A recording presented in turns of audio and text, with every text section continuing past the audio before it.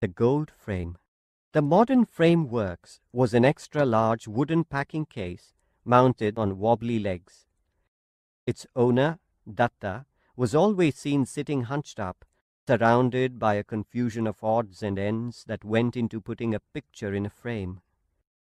Many times when he lost a glass cutter or pencil stub, he had to stand up and shake his dhoti vigorously to dislodge the lost object. Then the shop would rock.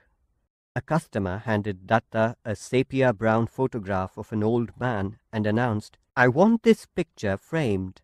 It was just another elderly person of those days. At least half a dozen people came to Datta every month bearing similar portraits to be framed. The customer described the greatness of the old man. "What sort of a frame do you want?" Datta asked.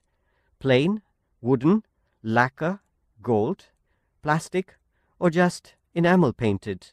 Baffled at the variety, the customer mumbled, "I want the best." Datta recommended a fancy one with gold leaves and next asked, "You want a plain mount or a cut mount?" and watched the puzzled look return. He suggested that a cut mount looked more elegant and agreed to get it ready in 2 weeks. Datta had learnt by experience that his customers never came punctually. They came days in advance or months later, and some never turned up at all, and their pictures lay unclaimed in a box. The customer came 10 days later, and it was not ready. Datta sensed the man's obsessive attachment to the photograph. So, the next morning, he made that his first job. He carefully laid the photograph on a wooden plank on the floor and looked for the pencil stub for marking the measurements. As usual, it was missing. Frantically searching, he stood up and shook the folds of his dhoti so violently that a white enamel paint tin fell right on the sacred photograph of the old man, emptying its thick, slimy contents on it. In a desperate attempt at rescuing the picture, Datta rubbed it so hard with a cloth that half the old man's face and turban peeled off. Not knowing how he would face the customer, Datta gazed at the pictures on the walls. A photograph of a person who had a faint likeness to the late old man held his attention.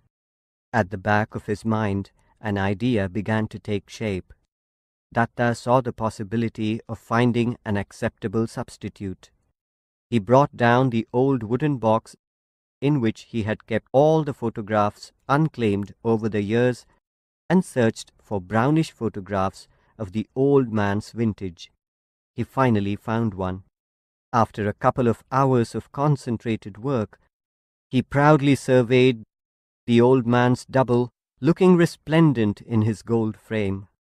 He was taking perhaps one of the greatest risks any frame maker ever took. The customer turned up a couple of days later. "Is it ready?" With his heart racing, Datta held the glittering frame towards the customer, who was visibly struck by its grandeur. Suddenly, the customer furiously demanded, "What have you done?" Datta had rehearsed what he would say precisely for this occasion. But before he could open his mouth, the customer shouted, "Now, don't deny it. I clearly remember asking for a cut mount with an oval shape. This is square. Look."